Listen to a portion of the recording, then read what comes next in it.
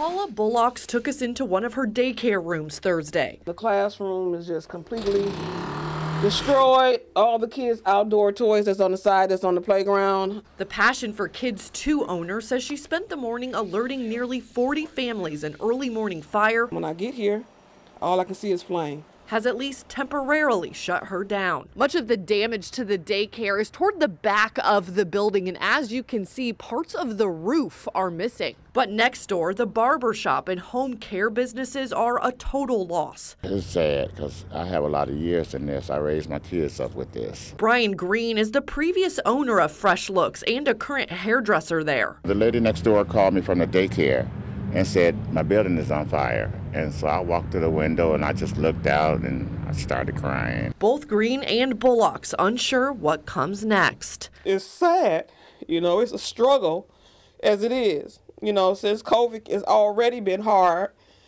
and lost half of the families because, not at work, and then to start getting them back and then to get to this point and then trying to explain to them. I know that they just can't just wait on me. They have to go to work. They have to still live. But what do you do?